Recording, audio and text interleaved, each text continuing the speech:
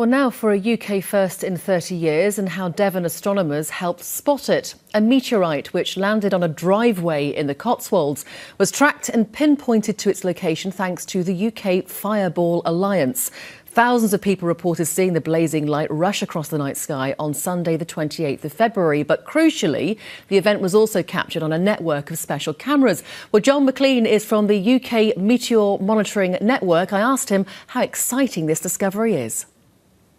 Victoria, this is extremely exciting. This is the first time since 1991 that a meteorite has been found on UK soil, and it's the very first time ever that this type of meteorite, a carbonaceous chondrite meteor, which is extremely rare, has ever been found. They carry the building blocks of life in the solar system, and we're hoping to find out a bit more about the birth of the solar system and even perhaps how life came to Earth. You are part of the UK Meteor Monitoring Network. I mean, who even knew that existed? But you were part of the group that tracked this meteorite and located it. How exactly do you do that? Well, it's not easy. Part of a bigger organisation called the UK Fireball Alliance. And we started working on techniques and analysis techniques, how to use these videos we capture with our cameras, which are monitoring the night sky over UK every night. And the fact is that we tracked it so accurately that it landed within 400 metres of where we predicted it would fall. And then, of course, that information was handed over to the Natural History Museum, who have a team ready, and they sent out their team and they were able to pick up the pieces of a meteorite. Meanwhile, the people whose house it fell in the driveway, they'd heard a thump and went outside the next morning and discovered this black dust and rock on their driveway.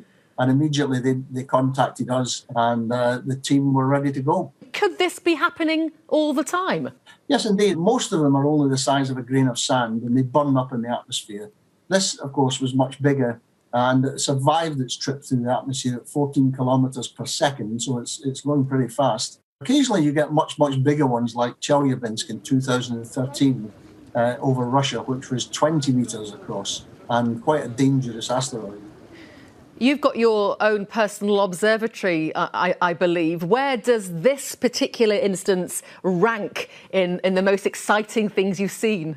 Oh, I have to say it's really up there. If you'd seen us last week when we found out that we'd actually discovered where it had fallen, the team got together in a Zoom meeting, and it was like a bunch of kids with a new toy. You know, the excitement was just palpable.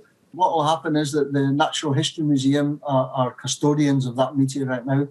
Very fortunately, the people whose driveway it landed in have donated it to science rather than trying to sell it or anything or keep it. The Natural History Museum will do a basic analysis. They will issue it to different scientists in the world who can then analyse and research and study this meteorite. And John, if anyone hears a thud in the night and something appears on their driveway, what do you do? If there's been some videos released of a fireball and you've seen those videos and you think you might have a meteorite landed in your garden, then don't touch it with a magnet and pick it up in a piece of tin foil and put it in a plastic bag and contact us at the UK Meteor Monitoring Network and we'll let you know what to do.